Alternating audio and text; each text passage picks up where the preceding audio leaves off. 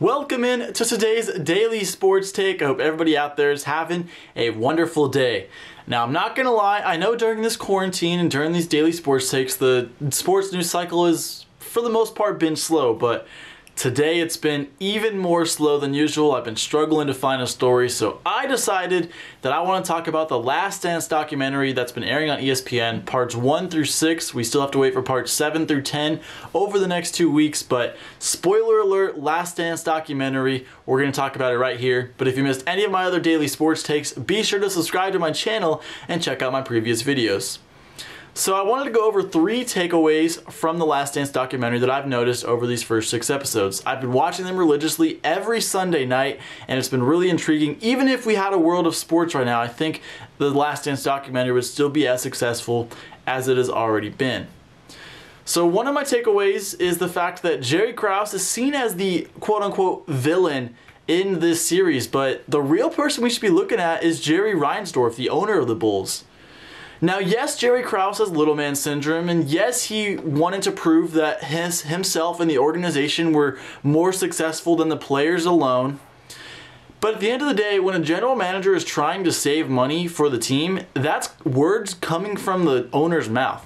That's the owner not wanting to spend money. So when Jerry Krause isn't willing to pay Scottie Pippen more, it's because Jerry Reinsdorf even said in the documentary he was not going to give a new contract to a player if he hadn't fulfilled his previous contract yet. So that comes from Jerry Reinsdorf. And then when you talk about the team becoming too expensive, that's Jerry Krause going to Reinsdorf and being, hey, what do you want me to do with this team? And Jerry Reinsdorf saying, save as much money as possible. I want to make sure my profit margins are as big as possible.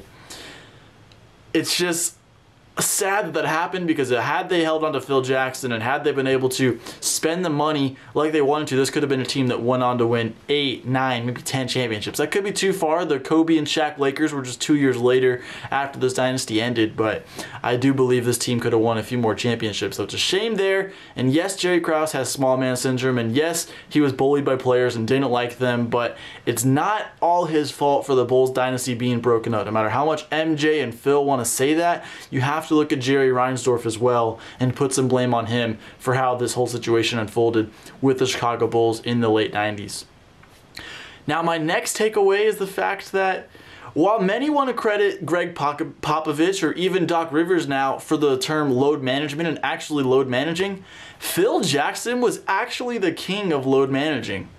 What other coach in any of the 4 professional sports leagues would have a player come up to him and say, hey coach, I know I've been the number 2 option the last couple weeks, but Scotty's back now. I'm back to being the number 3. I need 48 hours to go to Vegas, get my mind right. I'm not that guy, and now I am mentally in a bad place. I need to step away. And for a coach in Phil Jackson to then go to his best player, Michael Jordan, tell him the situation, and Michael Jordan say, listen, if you let him go, we're probably not going to get him back for a while. It's going to be longer than 48 hours, I can tell you that. But then for Phil Jackson to still say, okay, Dennis, go do what you need to do. We'll see you back in 48 hours. And to allow Dennis Rodman to do that, because he understands that that's going to be what's best for his team long term. They were on one last dance, as the documentary is called. Phil Jackson knew he was out after this year. He understood that they wanted to go out on a three-peat, again, the second three-peat of the Jackson Michael Jordan era for the Chicago Bulls, but to allow him to do that in order to make sure that he is happy and that the team will be able to rebound was a really phenomenal coaching job. But the fact that we say today's players are softer because they want to load manage, it's been going on forever. It's extremely difficult for every player to be mentally locked in and week out, day in, day out, hour by hour in an NBA season. That's what separates the all-time greats, the GOATs of the game, from the rest of the NBA players. But for a coach to realize that and to allow him, especially in that time, you have to give Phil Jackson so much credit for what he was able to do as far as managing those Chicago Bulls teams. And then finally, my last takeaway is, while many of us talk about how the game has changed for the worse and it's become softer over the last few years, you have to realize that in the 80s and 90s, as we're seeing all these old highlights, the game was dominated by big men that didn't have that many skills. Their only skill set was the fact that they were born with a big body and they were able to just physically beat down every other player. that took away from younger generations of kids who wanted to just learn how to shoot the ball and they wanted to get better at dribbling. Well, now in the new NBA, it's about point guards. It's about shooting guards. It's about, you could be 6'1" like a Trae Young, but if you could dribble the crap out of the ball and you can shoot from long range and you can make defenders miss by weaving and bobbing, you have a chance to be a star, and that's become more relatable to the masses, and that's why the NBA has become more of a global game.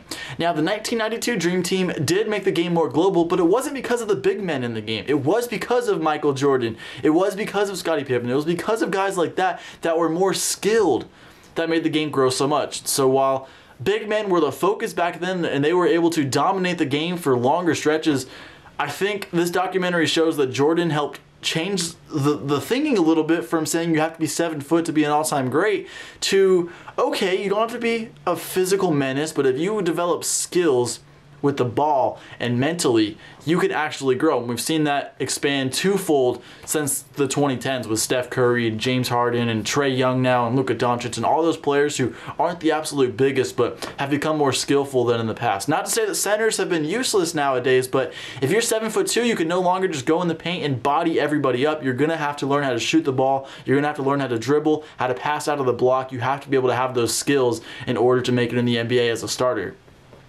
So there you have it. There's some takeaways from the Last Dance documentary parts 1 through 6. Let me know what you think of the documentary down below.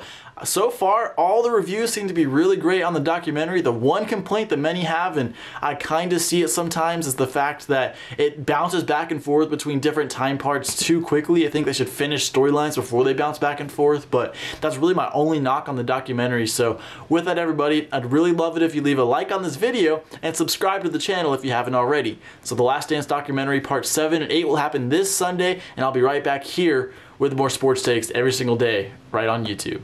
Have a great day, everybody.